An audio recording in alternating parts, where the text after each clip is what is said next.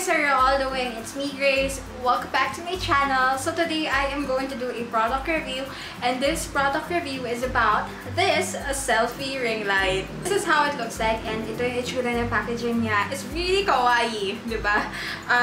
Alam niyo, sobrang tagal ko nang gustong bumili nito, pero hindi ako talaga nag-give in dun sa want na yon. It's because sobrang mahal nito, guys, especially nung bagong labas to and nauso siya. So ako talaga yung tao na hindi agad bumibili ng product kapag nauso siya. So ayun, nakita ko siya sa Shopee, binili ko sa shop ni Kristen. I will put her link down below. So ito siya, I bought this, naka-sale ko siyang binili. Nabili ko lang siya for 360 pesos.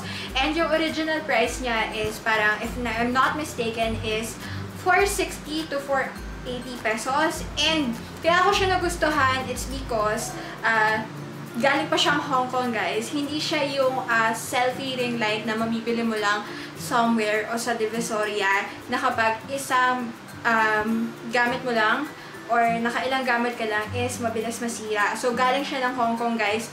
Siniship pa siya ni seller from Hong Kong. So, sabi ko, wow, ang mura na nito. It's only 360 pesos. Kasi sa ibang shop, nag-check ako, parang this retails for 720 pesos or more. So, ito yung itsura niya. So, ito yung packaging niya. Wala po ako maintindihan sa packaging. Ang nababasa ko lang ay selfie ring light. So, ito yung itsura niya. And ang kinuha kong color is yung pink. This is how yung mismong product looks like. And meron siyang kasamang charger. Nga pala, may maraming variant ng selfie ring light. Meron yung merong removable batteries. And itong nabili ko is rechargeable selfie ring light. So again, ito yung itsura ng mismong product. Again, kinuha kong color is pink. And then, may kasama siyang charger. So, yung itsura niya, napaka-simple lang. And ang daling gamitin. I-clip nyo lang siya sa phone nyo. So, ayan.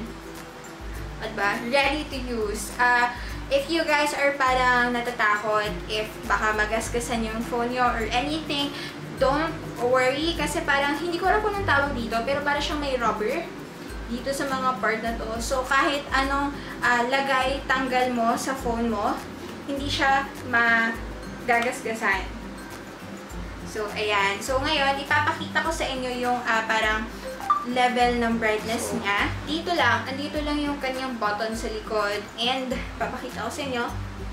So, this is level 1. Hindi ko alam kung nagre-reflect. Okay, this is level 1. Level 2, brightness. And level 3. Alright. So, ito talaga yung para magiging best friend ng mga mahilig mag-selfie dyan because it has 3 different brightness levels na you can choose from. So, ngayon, i-demo ko sa inyo kung paano ko siya gagamitin. So, first, I will take a selfie muna without using itong ring light. Okay, so ngayon naman, gagamitin naman natin itong ring light. So, I will use yung level 3 brightness.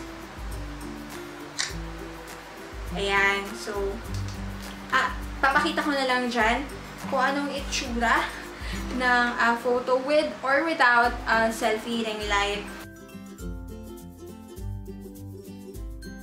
Tatanungin ninyo ko if nakakagawa ba siya ng ring light effect sa mata. Very subtle lang. Hindi siya katulad na may malaking ring light ka talaga dyan sa tapat ng camera mo and kitang-kita agad or maaaninag agad. Ang gusto ko sa kanya is it really feels and looks durable. Hindi siya yung parang madaling masira na selfie ring light. Plus, it really illuminates your selfies or your photos, lalong-lalo na sa dim places.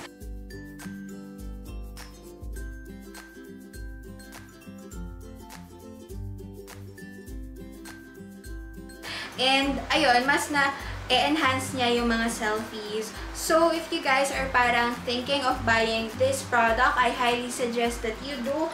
And I highly suggest na you buy from the seller na binilhan ko nito because her product is really of good quality. So if you are the type of person na loves taking selfies, I highly suggest that you try this product because definitely itong product na to ay magiging best friend mo. And that's it for this short review of the Selfie ring light. I hope you guys enjoyed watching this video. I will see you in my next one. Bye bye!